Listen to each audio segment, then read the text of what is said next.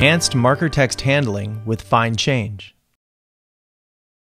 Markers, and the text contained in them, are critically important to many FrameMaker features.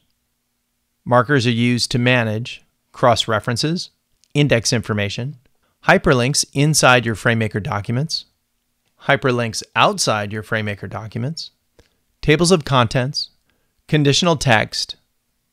Well, you get the idea. And there are times where changing markers one by one is tedious and it risks error in your content. For instance, index markers or custom cross-reference markers can contain characters like a hashtag or a question mark that cause EPUB or HTML5 validation issues.